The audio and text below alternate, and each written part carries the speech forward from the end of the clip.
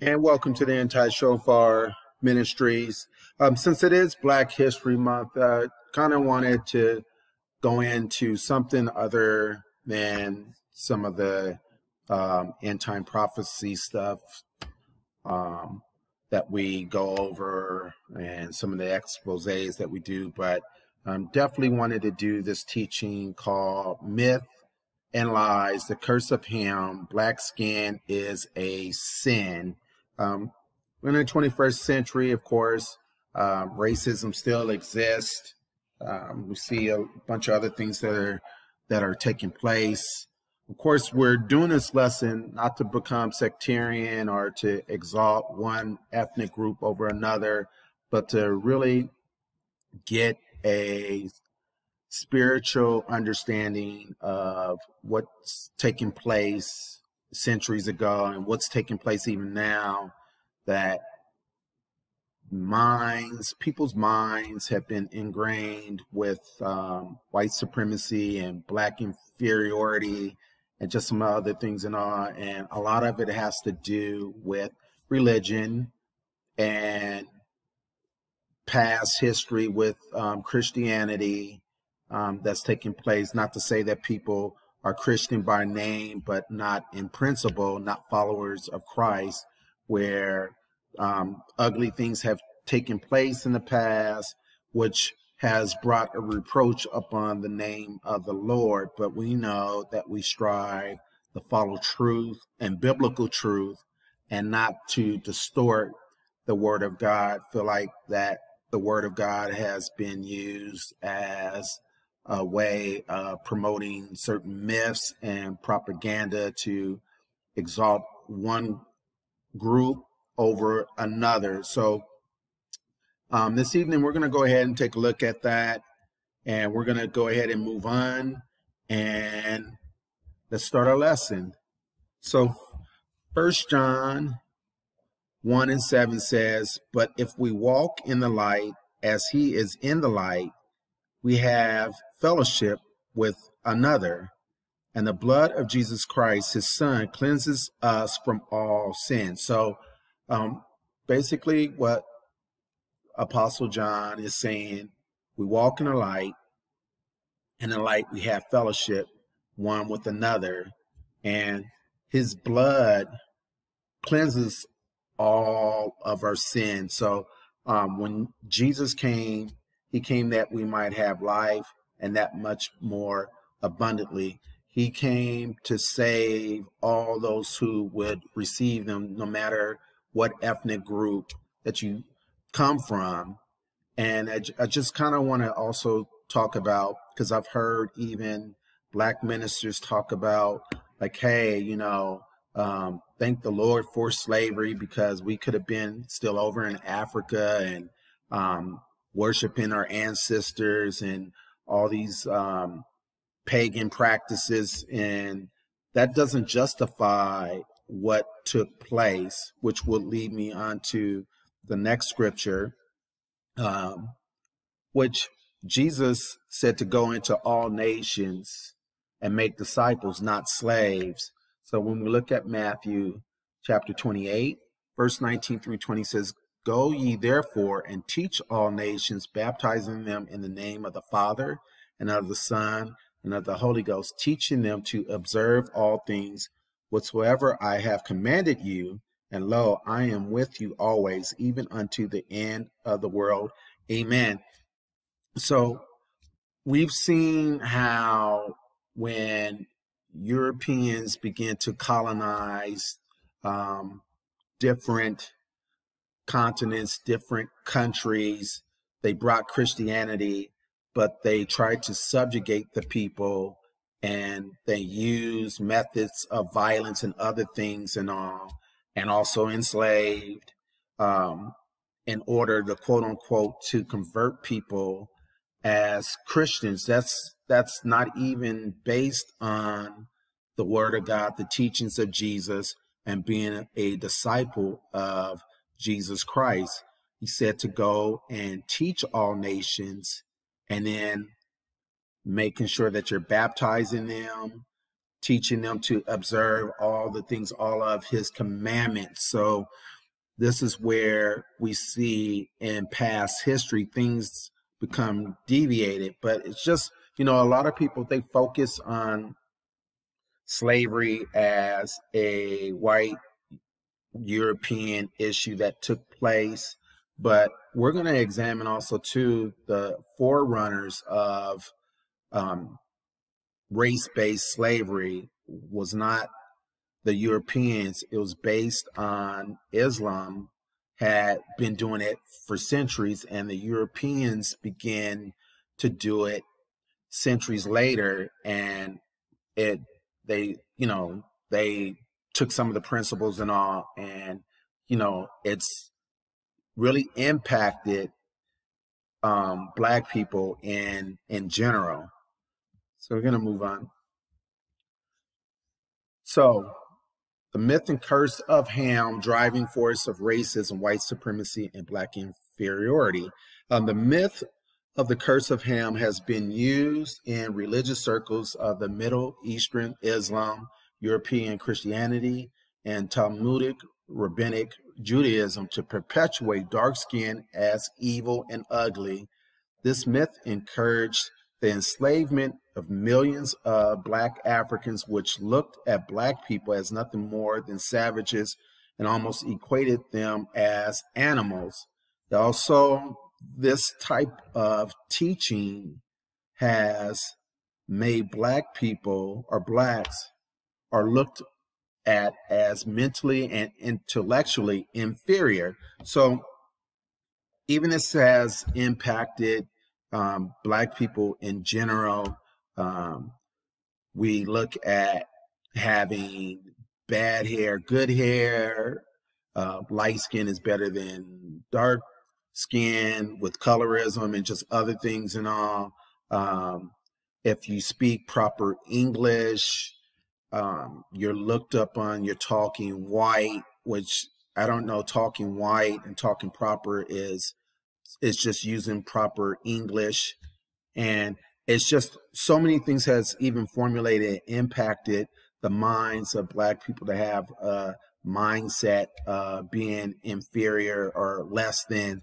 And that's why we want to really bring some biblical truth in this teaching to just kind of help edify and clarify some things. And what's also even taking place that it's impacted some Black millennials, where they look at Christianity, they're like, oh, I'm good, I'm cool on Christianity. Christianity is more of a white man's religion, which is not true, because Jesus and his 12 disciples were all Jewish. Christianity was in Africa long before Islam. In North Africa, we could see that some of the leaders there at the Church of Antioch were African, people of color. We can also too look at scriptures of, even in the genealogy of Jesus, that Rahab, which was a Canaanite woman, is a descendant of Ham. We know Rahab, the story of the walls of Jericho, and she brought in the spies, she protected the spies, and they told her to tie a scarlet thing around where she lived. So, and she was protected when the walls collapsed, and she ended up marrying a Jewish man, and was part of Jesus' genealogy. We can also look at Jacob's son. Judah had married a Canaanite woman, and also too, we know the story how his sons married Tamar. A couple of them died. He had his youngest son ready to marry, and she tricked him, and Judah ended up getting Tamar pregnant, and ended up having twins, which is part of the genealogy of also Jesus too. So we're going to dive more into talking about that, but that just gives you a little bit more clarity of the Bible in regards to Black presence and other things that have taken place.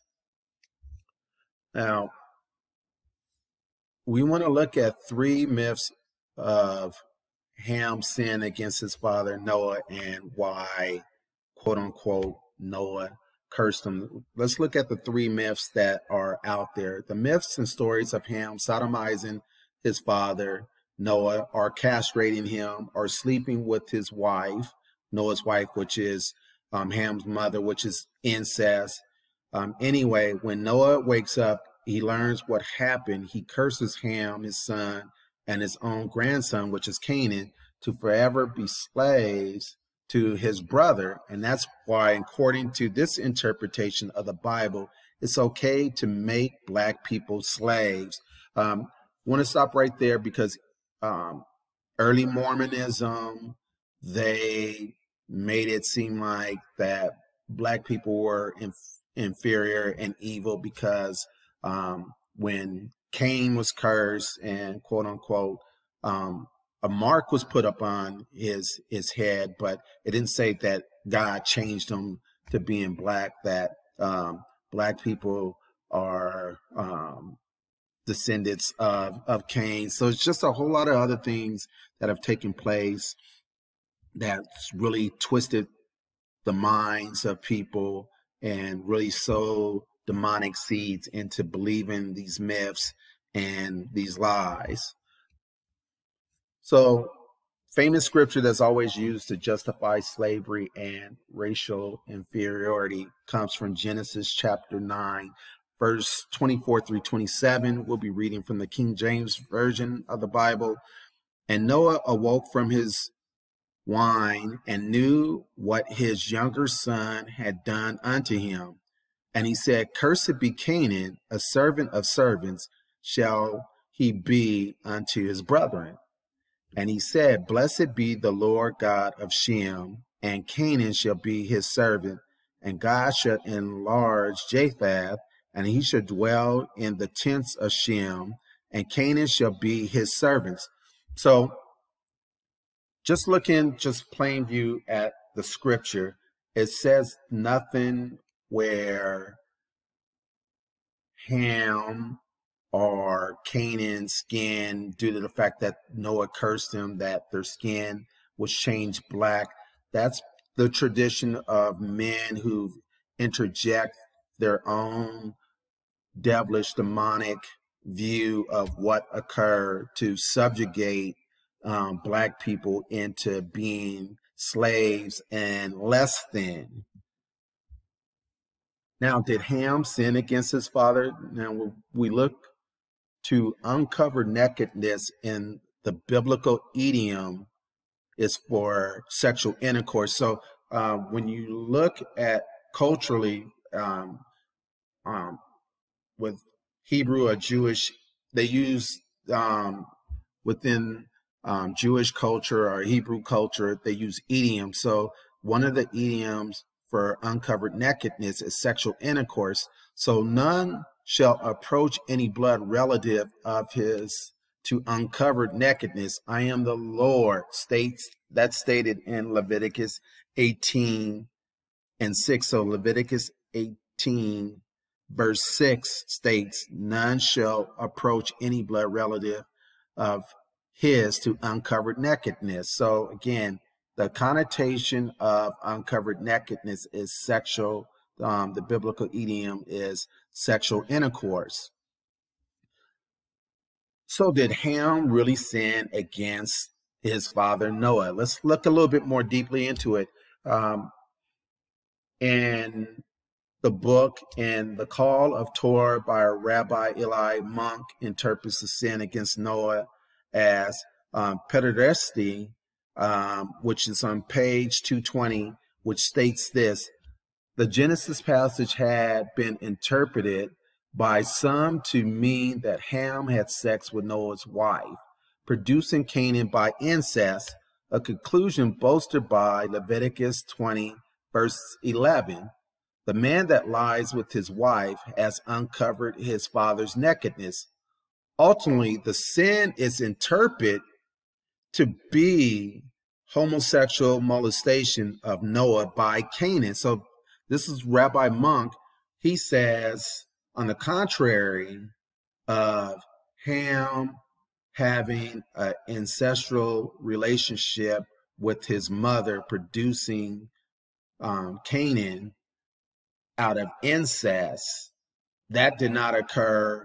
Actually, the proper translation should be that Canaan actually violated Noah when Noah was drunk in wine. He came into Noah's tent and had a sexual encounter or molested Noah while he was drunk. So that kind of gives us a full perspective of what occurred. Now, let's move on. The fact Canaan sinned against Noah and Canaan was cursed. The proper translation of scripture should be Noah knew his grandson done unto him. When we look at Charles E. Sieberman's book, Crisis in Black and White, he states some very profound things that really brings things to light of Genesis chapter 9, verses 24 through 27. He says the Hebrew word beno hekatan may either be translated his youngest son or his grandson. Grandson is correct, for Ham was not Noah's youngest son.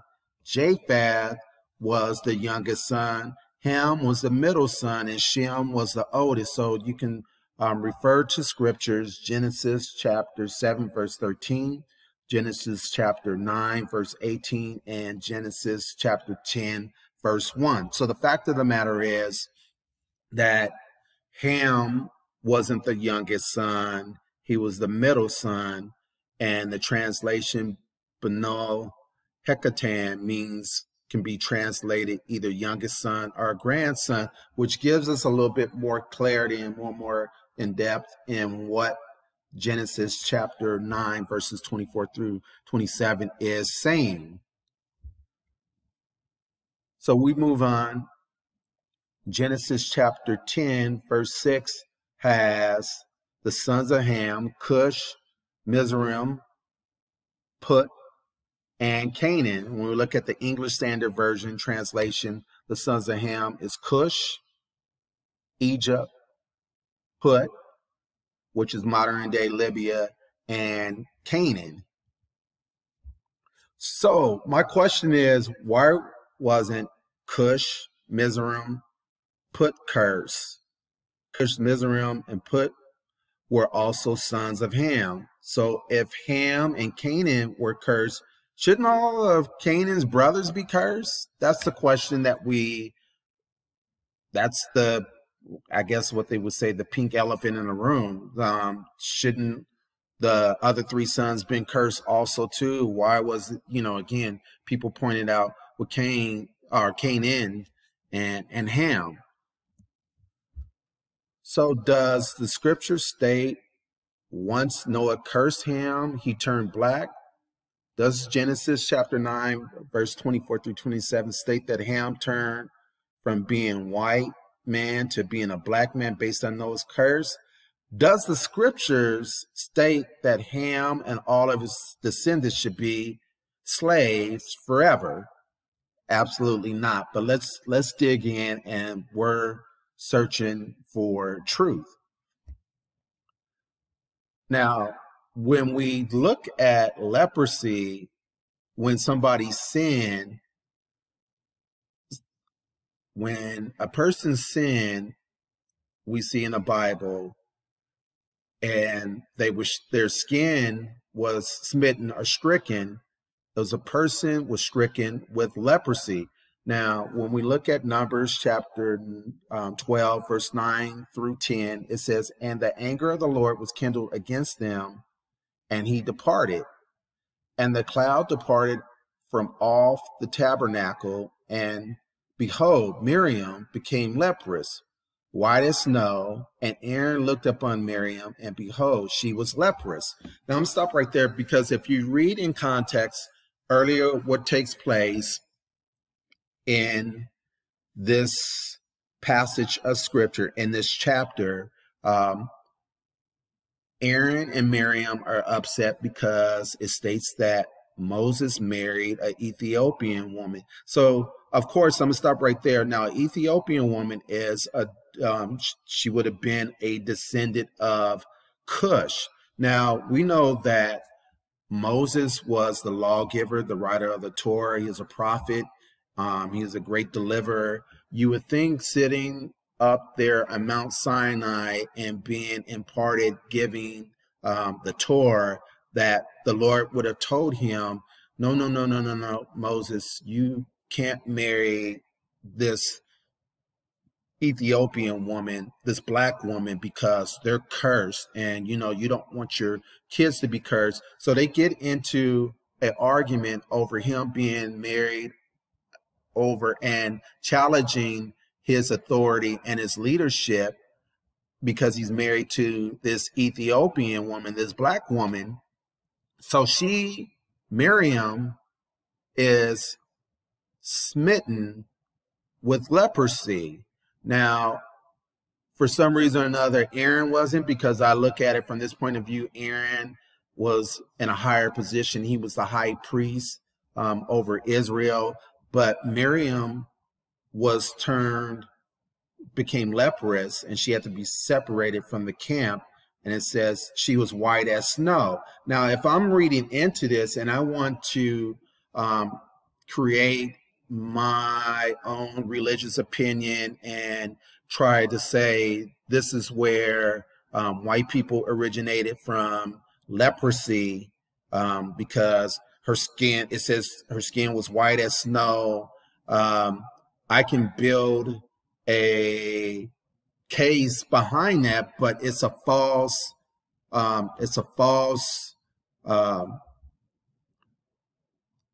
interpretation of the scriptures, and it's a twisting of the scriptures, and it's not the actual truth. It's not properly, rightfully dividing the word of God.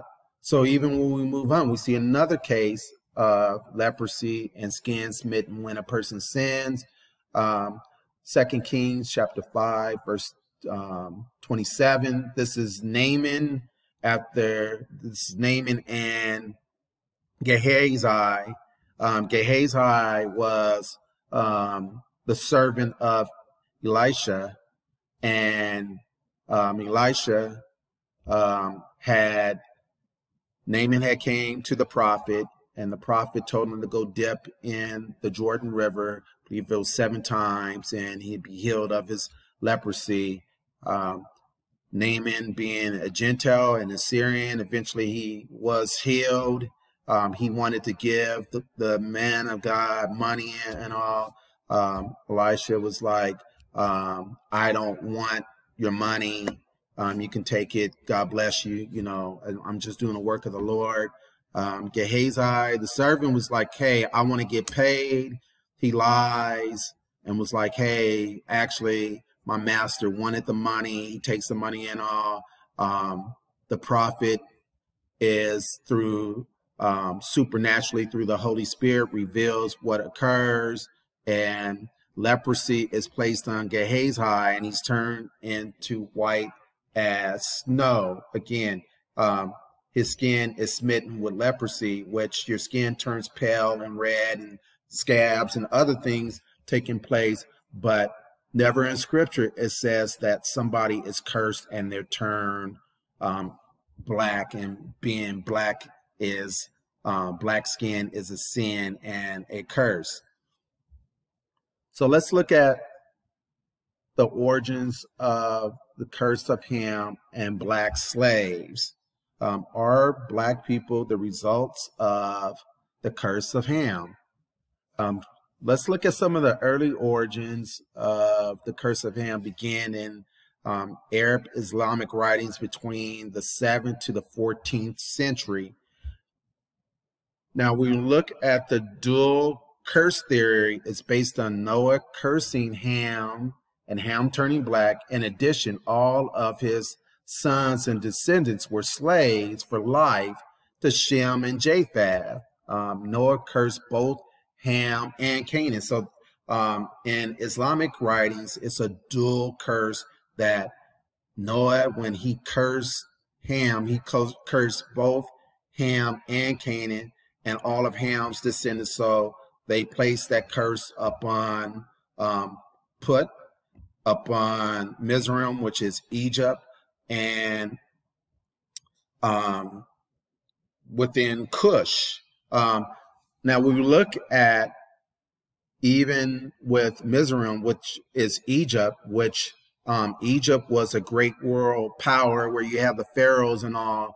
You didn't see the pharaohs being subservient or being servants or slaves.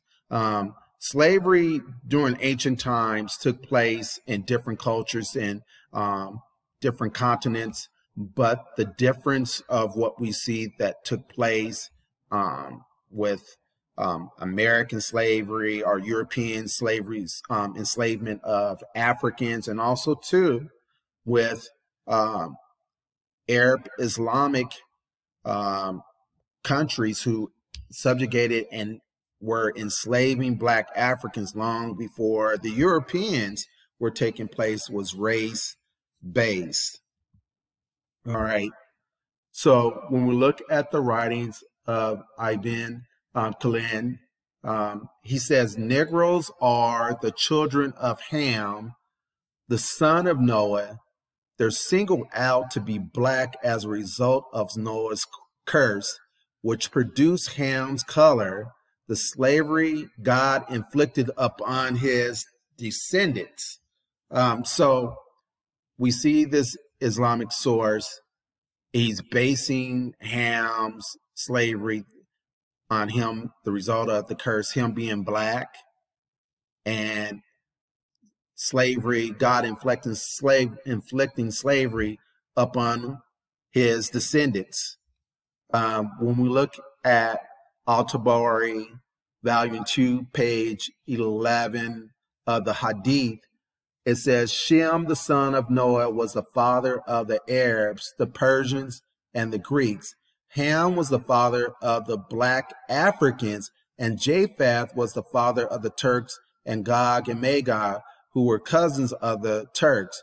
Noah prayed that the prophets and apostles would be descended from Shem, and the kings would be from Japheth. He prayed that the Africans' color would change so that their descendants would be slaves to the Arabs and the Turks. Now we look at the next source, the book of Judgin. Ham was most beautiful in face and form, but God changed his color and that of his progeny. Because of the curse of Noah, Noah cursed him and blackened his appearance and that his progeny, and that they made slaves to the sons of Shem and Japheth. When we look at David Goldberg's book, The Curse of Ham, The Case of Rabbinic Racism, on page 27, he says, the persistence of this linkage of slavery with the blackness in the Islamic world is explained by Islam's long history of enslaving Black Africans. Even today, in many Arabic dialects, the word for black is abd, which is actually means slave. Now, I've heard, I believe it was over in London, and I've heard a black Christian person going and debating a Islamic Arab Muslim, and this reason, I guess this is also a racial slur, abd, as calling them a slave, or almost, this is almost equated as using the N-word in Arabic.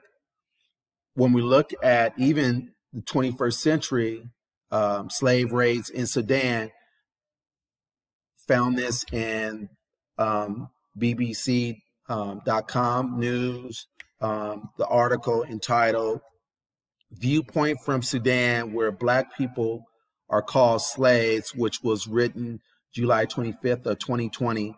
Two Sudanese academics, Suleiman Baldo and Ushra Mahmoud, publicly alleged that in 1987 that they uncovered evidence of some of the northern-based Arab groups enslaving Black people from the South. They say these groups were armed by Sadiq Mahdi military and were the genesis of the Janjaweed militias, which were later accused of ethnic cleansing in Darfur. So we knew the tragedies that took place there in Sudan. Let me go ahead and read on. The superiority complex of many members of the Arab elite lies at the heart of some of the worst conflicts to hit Sudan since the independence, as Black people either demand equality or their own homeland. The southern slave raids were widely reported to have continued until the end of the Civil War in 2005, which led to the mainly Black African South Sudan seceding from Arabic-speaking Sudan 5 years later. The women and children abducted by Arab groups to work for a master for free often never saw their families again. Through some cases, their freedom was controversially brought up by aid groups such as the Christian Solidarity International. So we see slavery, actually Black slavery ended here in America, just in general in America, around 1865, 1867, something around that time period. It ended a whole lot earlier in England and the British colonies. But if you do your research, some of the last countries to end slavery, especially the enslavement of Black people, were primarily some of your Arab countries. When we look at the writings of the Karaite scholar Aaron B. Elijah in the 14th century, he does a commentary on Genesis chapter 9, verse 25. He says, Abraham Abin Ezra spoke out forcefully against doubling down curse of Ham's interpretation. He noted that there are those who say he intends the Muslims that Blacks are slaves because of Noah's curse. He refuted the claim by pointing to Nimrod, the son of Cush, as a prime example, as the first post-Davidic king. Obviously, a king cannot be a slave. Ibn Ezra presses his point further when he comments on the biblical curse to be Canaan. He shall be a slave to his brothers, example to Cush, Mizraim, and Put. Cush, the ancestor of Blacks, is a master, not a slave. So he's absolutely right. The first world ruler, even though not such a good person, was Nimrod, which his father was Cush, which his ancestor was Ham. All right, so Nimrod was not a slave. We look at some of the early pharaohs of Egypt. They weren't slaves. They were kings. They were royalty. Now, when we look at, again, David Goldenberg's book, The Curse of Ham, Race and Slavery in Early Judaism and Christianity and Islam, on page 194, he states, the curse of Ham in various forms became a very powerful tool for maintaining the existing order in society. Its importance for explaining, thus justifying the enslavement of Blacks, cannot be underestimated.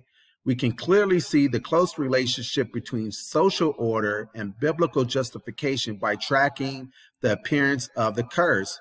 We note its first appearance in the Christian West as soon as Europe discovered Black Africa and began to engage in the slave trade of its inhabitants. In the 15th century Portugal, Gomes Inês de Zazura wrote about Black African slaves, and he had seen that blacks were Moors like others, though they're slaves, in accordance with their ancient customs, which I believe to have been because of the curse which after the deluge Noah laid upon the son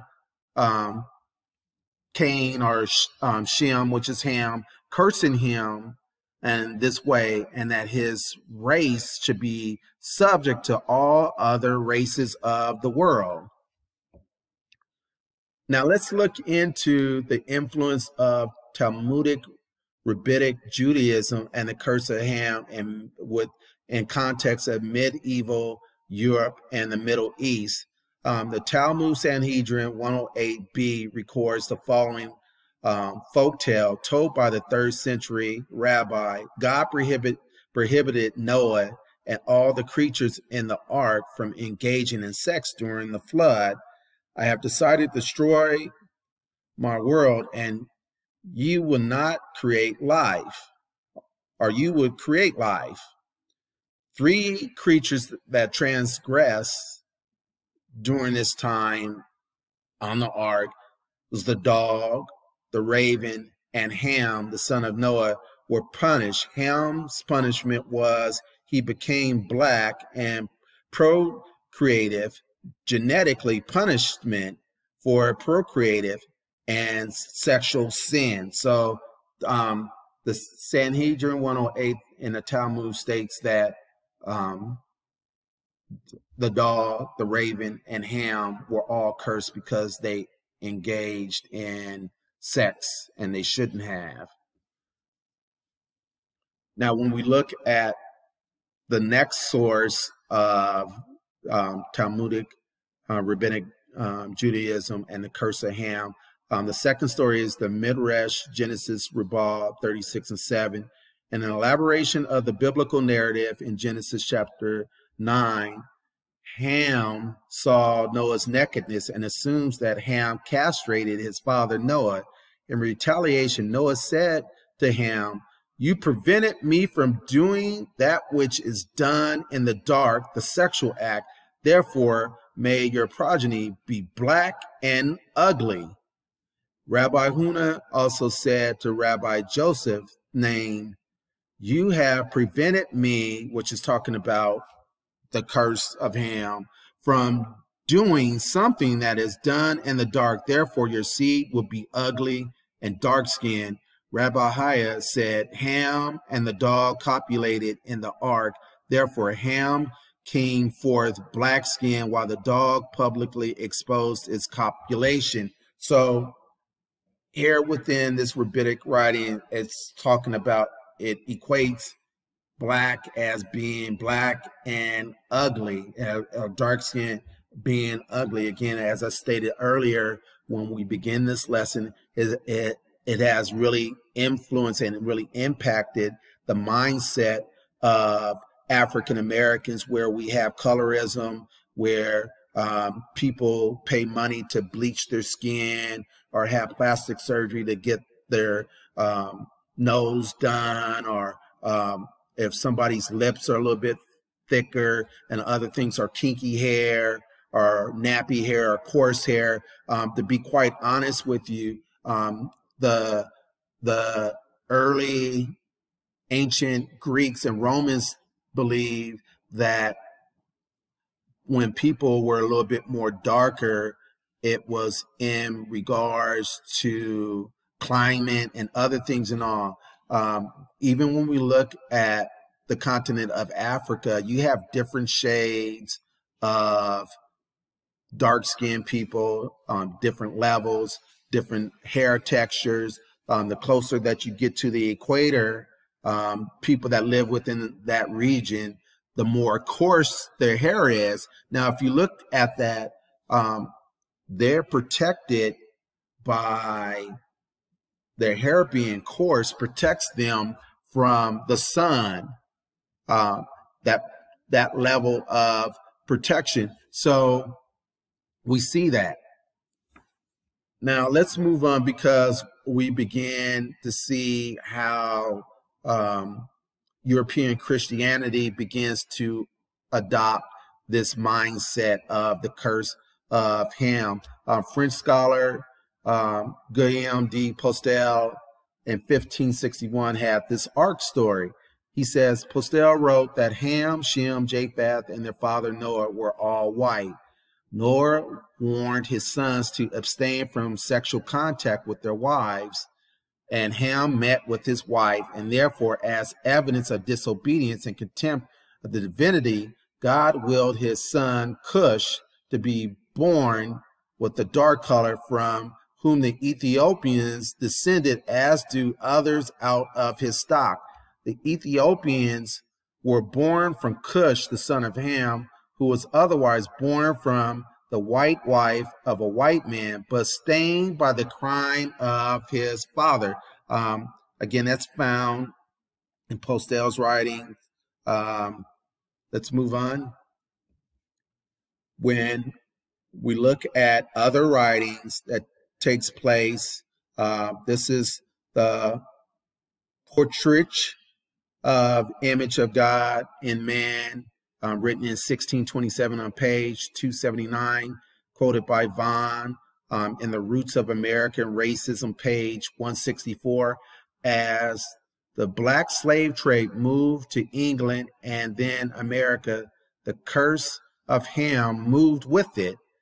An English author wrote in 1627, this curse to be a servant was laid first upon the disobedient son Cham, and we see this day that the Moors, or Chams, or Ham's posterity, are sold like slaves yet.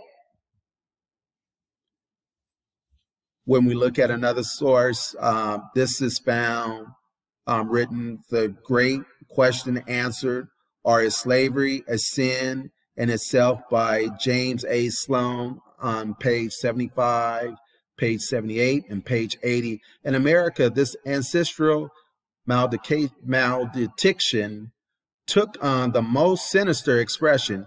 It is in this country that one finds description of the curse as that made in 1857 by James A. Sloan, a Presbyterian minister. Ham deserved death for his unfulfilled impious conduct.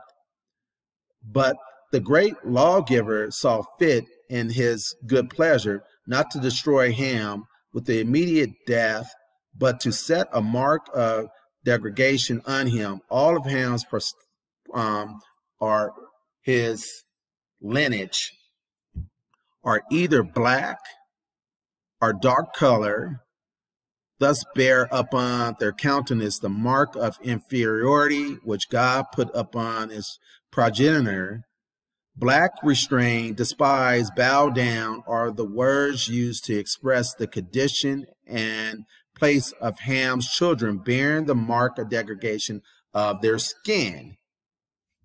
Now we move on in the writings, The Negro and the Ethnological Status by Ariel,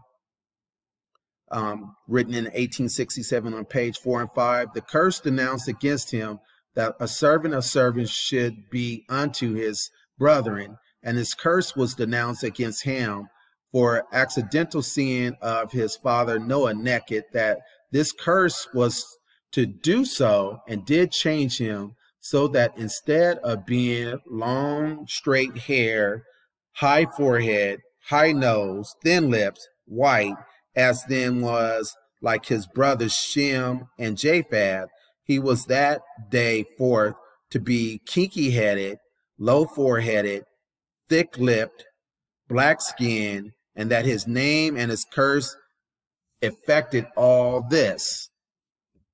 Now, let's get down to the nitty-gritty of scriptures. Hosea 4 and 6 says, my people are destroyed for the lack of knowledge, because thou hast rejected knowledge, and I will also reject thee, that thou shalt be no priest to me. Seeing thou hast forgotten the law of God, I will also forget thy children.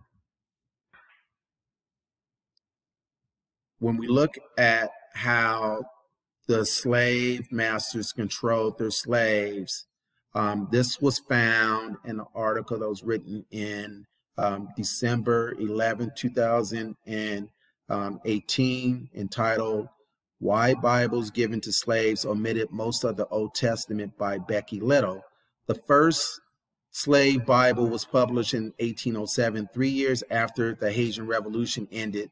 That revolution was the only slave revolt in history in which enslaved people successfully drove out their European oppressors to form a new nation. It increased American and European paranoia that the people they oppressed would one day rise up against them. Whoever the slave Bible editors were there, they were really highlighting portions that would instill obedience, and say Anthony Schmidt, a curator at Washington, D.C. Museum of the Bible, which has a copy of the slave Bible on display. The Haitian Revolution could have been a motivation for publishing a Bible without the part where Moses tells Pharaoh to let my people go. Missionaries and planters may have thought that Christianity, at least certain parts of it, would protect against the revolution by teaching enslaved people to respect their masters. In context, Smith says that the British may have thought that the teaching enslaved people biblical lessons about obedience and accepting one's fate would help them be better slaves.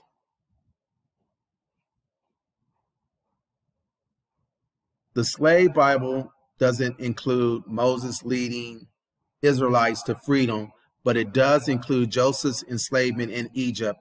In the U.S., some sermons aimed at his lot in life keeps his faith in God, and in the end is rewarded for it. Schmidt says the slave Bible may have wanted to impart a similar lesson to his audience. Passages that emphasize equality between groups of people were also excluded. This included, there is neither Jew nor Greek, there is neither bond nor free, there is neither male nor female, for all in one are Christ, Galatians 3:28. The Bible, the slave Bible, also doesn't contain the book of Revelation, which tells a new heaven and a new earth in which evil will be punished. When we look at John chapter 8, verse 44, oh my goodness. So when we look at John chapter 8, verse 44, it says, "Ye are of your father the devil, the lust of your father ye will do. He was a murderer from the beginning, and abode not in truth, because there is no truth in him. When he speaketh a lie, he speaketh of his own, for he is a liar and the father of it." So the origins of lies comes from Satan himself, the devil. He's the father of lies, and he is the father of this lie, of the myth of the curse of Ham, and black skin is a sin. He is the originator and the father. He is the actual source that have jumped in men's mouths and men's hands to write certain things that are contrary to truth and the word of God. Let's go ahead and move on. Galatians 3:28 says it's best. There is neither Jew nor Greek. There is neither bond nor free. There is neither male nor female, for ye are all one in Christ. So when we get saved, we get born again, baptized in the water, baptized in the Spirit, we become one in Christ. We're neither Greek nor Jew. We're a new creation in Christ. Old things have passed away. All things have become new. When we look at Acts chapter 17, verse 26, "and have made of one blood all nations of men for to dwell on all face of the earth, and determine the times before appointed and the bonds of their habitation. So even though we may be black, white, Hispanic, Asian, Indian, we're all one blood, and all nations of men, we dwell on the face of the earth, so we're all eventually one blood. To conclude, the curse of Ham: can a person carry on their ancestors' curse or sin? Ezekiel chapter 18, verse 20 says it best. The soul that sinneth, it shall die. The son shall not bear the iniquity of the father, neither shall the father bear the iniquity of the son. The righteousness of the righteous shall be upon him, and the wickedness of the wicked shall be upon him. So, our conclusion is that most definitely that the curse of Ham and black skin is a sin, is a lie, it's a myth, but overall it's a lie. And the source of that lie, which has really perpetuated this lie over the years, that has used religion, whether it's Christian or whether it's Islam or whether it's Judaism. The father of this lie is no other than the devil. Satan himself is the father of these lies. Amen. God bless.